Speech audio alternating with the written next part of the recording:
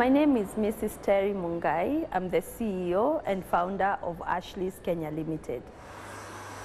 Hi, how are you? Thank you for coming to Ashley's.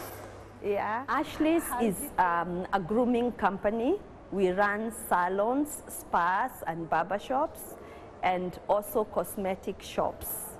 We also have training facility.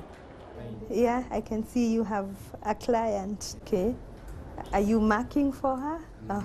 I started in business in 1994.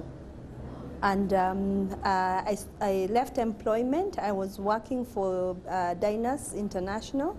And when they closed shop in Nairobi, I went into business. And I had always wanted to go into the salon business. I'm fine. Are you happy with the service? I'm very happy. Good. Very good. To date, we have about 250 employees scattered all over the different branches, and we have 12 outlets, all based in Nairobi and one in Mombasa, the coastal area of Kenya.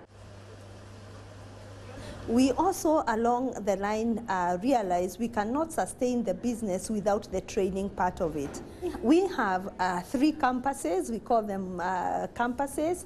This is the biggest, which is located in the central business district of Nairobi. And we have over 100 students learning hair and beauty, and what it entails when you're doing hair.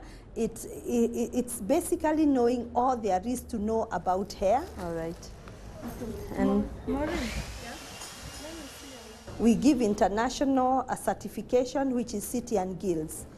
And also for beauty, it's about the skin, and that is where you learn the popular services like manicure, pedicure, facials, massage, and nail technology.